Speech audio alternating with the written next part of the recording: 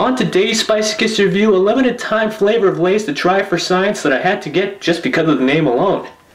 Classic beer cheese kettle cooked Lay's. So apparently there's something called beer cheese spread out there, and it's pretty much only found in Kentucky unless you make your own. But I guess that means I just have to go to Kentucky now and try that for science too. So I'm definitely getting the cheesy aspect in there, almost like a buttermilk kind of bite to it as well. Not sure if I'm getting the beer offhand. Maybe a slight orange hue to this as well. But man, when I bit into that, first thing I thought of was beer. That beer really works with the cheese, got some tanginess in there as well.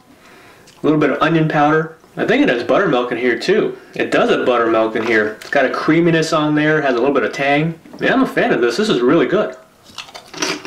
You know, if I had a bacon cheeseburger go with these chips, that would just be ultra glorious. Yeah, I'm really getting more of that beer also on the back end too. And definitely no mistaking that kettle cooked crunch. This gets a little 5 out of 5. So I wanted a hot sauce to pair with this that's going to have some acidity, cut right through it, but also have a little bit of refreshing notes.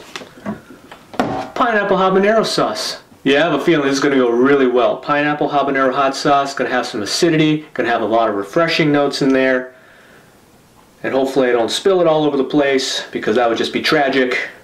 These pandas are clumsy.